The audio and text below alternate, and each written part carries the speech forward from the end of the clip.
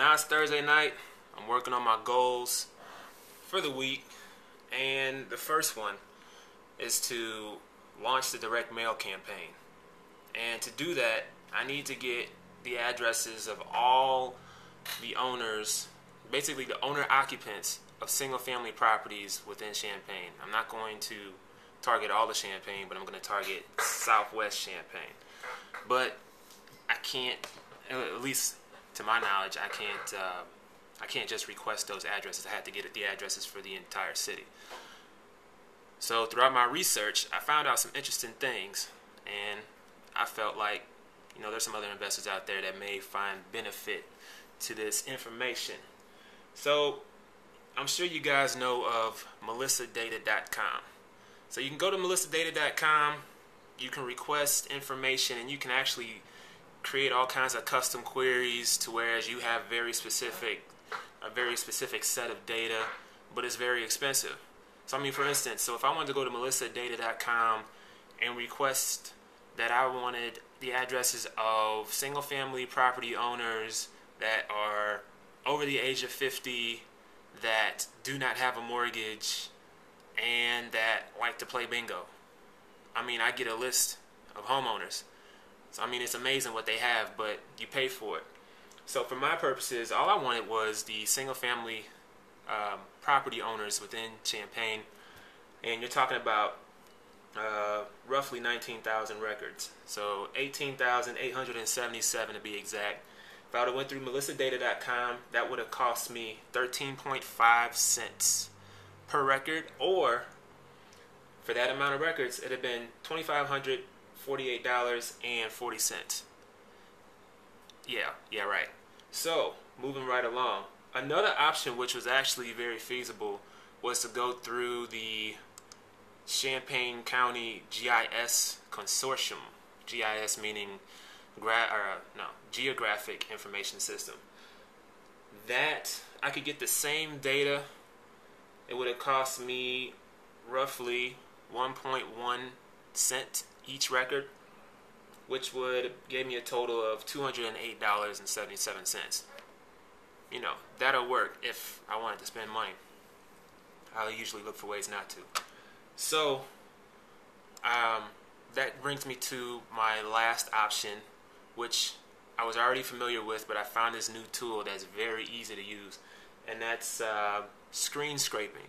Screen scraping is basically when you find data out there on the web, on the World Wide Web, wherever, and you create a program that's what's called scraping. You create a program that scrapes the data, doesn't necessarily take the data, it copies the data into a database, or if you want to call it like an Excel spreadsheet or an Access database or wherever you want to put it. So that's what scraping is. And I came across this new tool called Mozenda.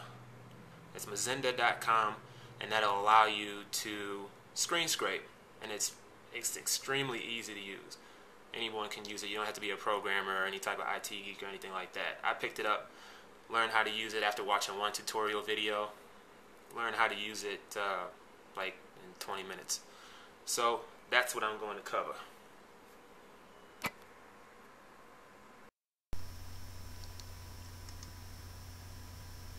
Alright, so here's the Mozenda website.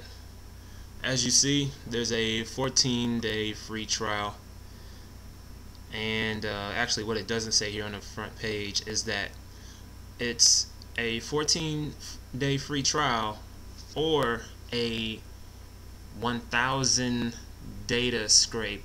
I think it's a 1,000 data page scrape free trial, whichever comes first. So that will make sense later when I describe how this works a little bit.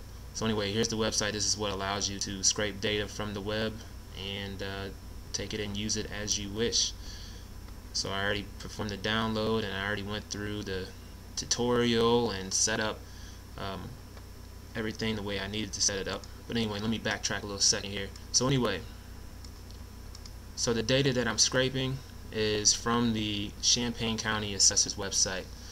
And the assessor's website basically allows me to view the homeowner data, which includes the homeowner's name, their mailing address, their property address, what they paid for the property, and what the tax assessment value of the property is. So all of that information is public, and I believe most most counties have that publicly available via web.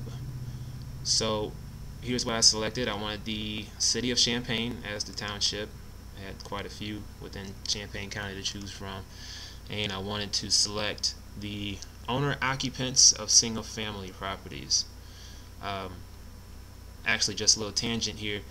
I've already done a web scrape of this single family property, which is this title here is vague. It's basically the non-owner occupants of single family properties, which are rentals. I've done that, and I didn't use Mozenda, and that took literally, the learning curve was outrageous, and it took me I can't even begin to estimate the hours that took. It took over 2 days worth of hours. I'd say maybe 50 hours. I mean, just because when I get frustrated with technology, I don't give up, because personally that means I sacrificed all those hours in vain, so they just keep adding up. Anyway, I digress.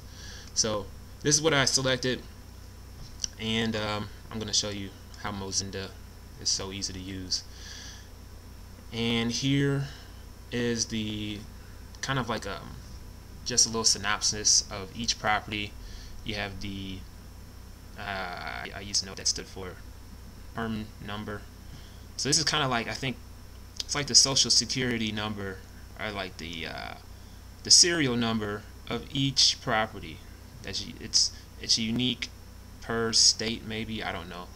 Don't get me to lying. So anyway, that's not relevant. And the property use is the owner occupant single family property, the location, which is listed here. Then I have the sale year and what they paid. So let's check out this guy.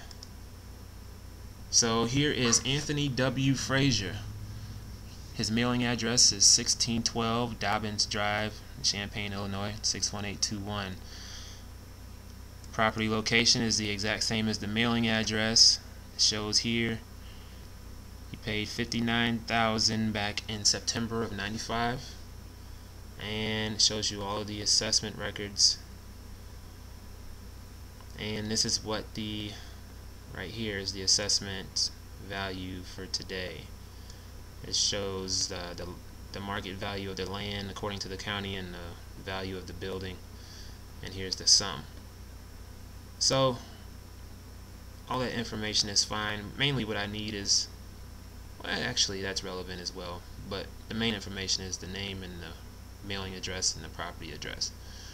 So anyway, sorry Anthony, hate to put you out there, but your information is public. So I guess that's a different lesson on, I guess, not buying properties in your name, because it's all public.